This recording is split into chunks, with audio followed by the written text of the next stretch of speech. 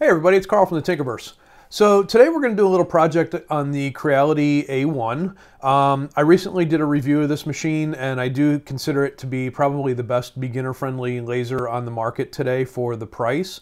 Right now they have a Halloween sale going on that it's less than $500 for a Class 1 machine, and you're not going to be able to beat that anywhere. So I'm going to kind of show you a little bit about what this 10-watt laser can do. We're going to do this little spider candle holder project from Falcon Design Space, their online project database, and it'll be cutting through both 5mm and 3mm plywoods. So let's get right to it.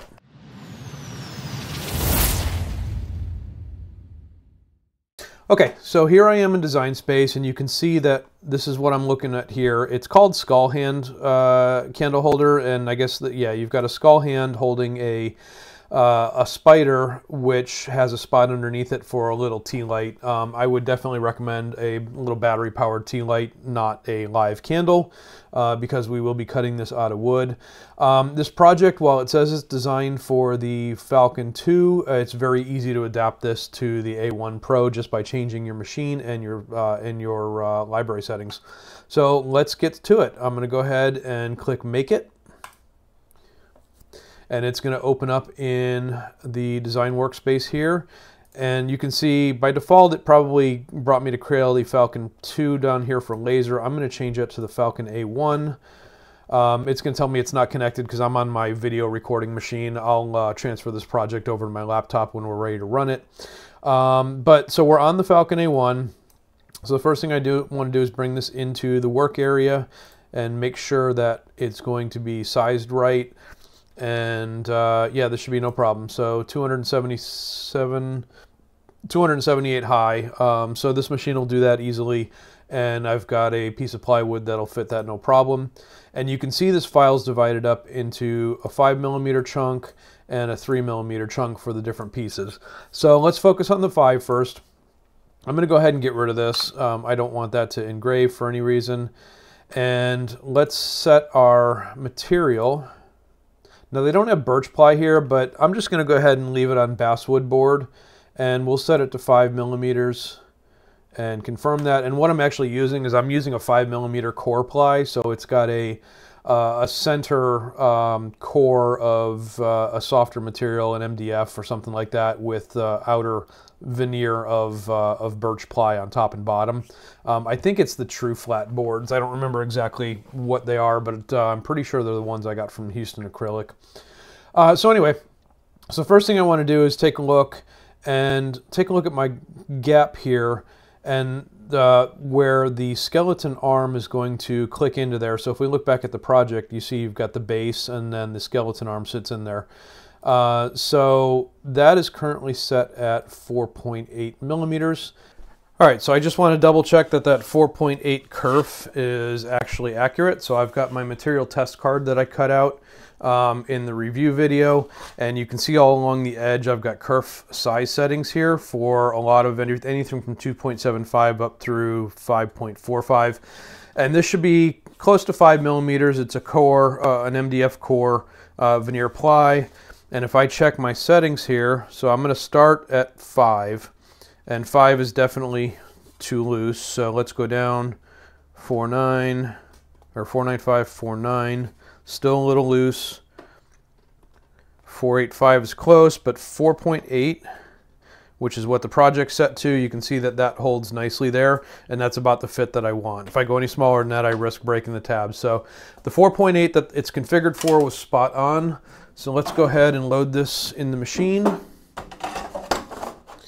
And the first thing I want to do is I want to set my focal height. So because this is, let's see, this is going to be a cut on 5mm, so we want the middle step here.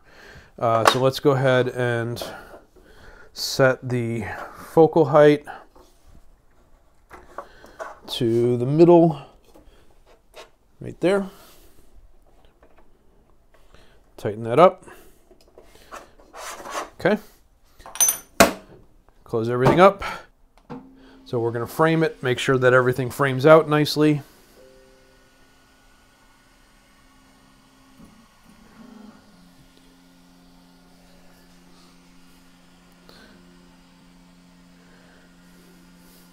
Yep, looks like we'll have no problems.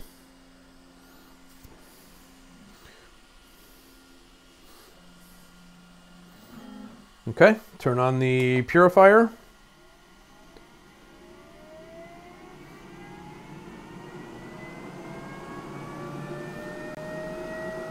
And off we go.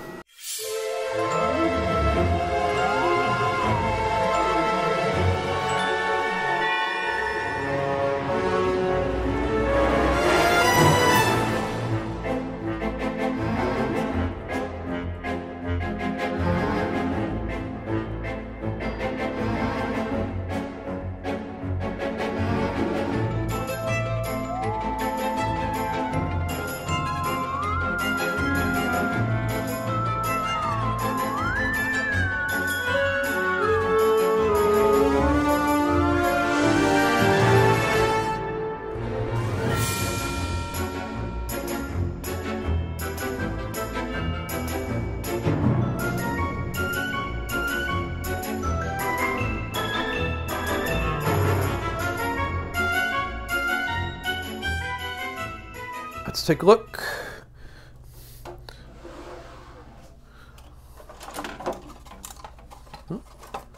Looks like we got all the way through, no problems. And let's see how the fit is. So this would go,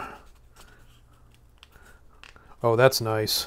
Yes, that is, oh, that is a perfect fit. All right, so there is the first piece. Yeah, that fit is, it's snug. I don't want to break it. There. So you just got to be careful putting it in and out. It's that tight of a fit. You can always file that just a touch if you needed to. But in the meantime, yeah, I think we're ready to move on. Wow, I like that. That is awesome. So we're ready to move on to the next part. All right, so I'm back in Falcon Design Space, and I had to make some tweaks to the layout of the parts for the 3mm piece because I'm using a smaller piece of material. So I just had to kind of go through and optimize all of this. And what I did was I laid out a, if you can see it, it's kind of hard to see here. Let me bump up that to a different layer. Where's my layer colors? So that, let's just put it here. So I created a layer that is the size of the workpiece that I've got, which is 200 by 200 millimeters.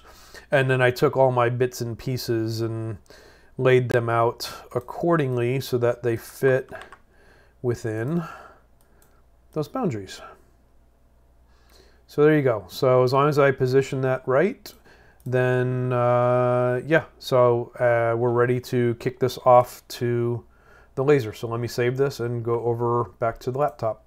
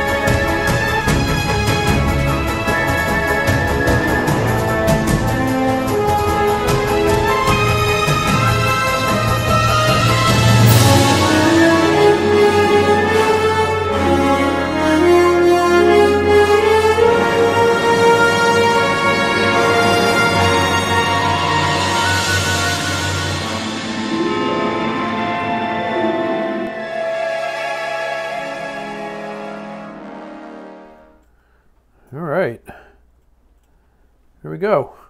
So the only thing left now is to get myself a small piece of string to hang that from. So let me do that and then we'll get some final shots here.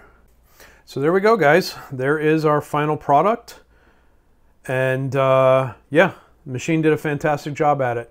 No problems whatsoever. So we've got 5mm for the base and back and 3mm for the candle holder. Put yourself a little battery powered tea light there and you're good to go. So if you like this video, if you're at all interested in purchasing this machine, please use the affiliate link below and give the channel a little bit of kickback so that I can continue to bring you guys tutorials and projects and machine reviews and everything like that. Otherwise, you know, do me a favor, make sure you like and subscribe to this, or, you know, subscribe to the Tinkerverse, like this video, and we'll catch you guys next time.